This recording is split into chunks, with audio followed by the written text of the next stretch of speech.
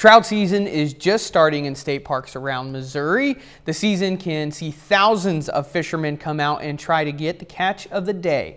KOAM Samantha's Walker tells us more about the increase in tourism and the impacts on local business. I've been here pretty consistently about every year. Roaring River is busy with fishermen behind me, and for local business owners, they say so far it's one of the busiest seasons yet. Fishermen from all around are finding their way to Roaring River State Park in Cassville for trout season. For Tim Holmesley, fishing is a passion. He has owned Tim's Fly Shop outside of the park for roughly 30 years. Roaring River in general is a big boom for Cassville.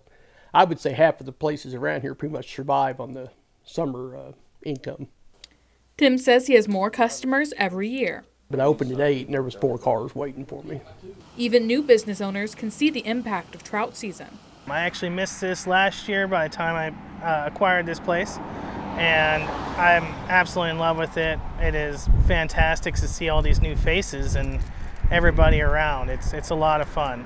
Fishermen say it's great to be able to help support the local economy. It's great to help your local community out. It's just good to be out there with them and, supporting them. Tim says he enjoys being able to see all the people getting into fishing for the first time.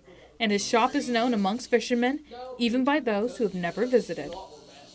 He always tells kind of what colors are in season this time of year. He's very informative on that portion of it. In Cassville, Samantha Walker, KOAM News. Trout season at Roaring River goes until October 31st. To fish, you need a permit and a daily trout tag.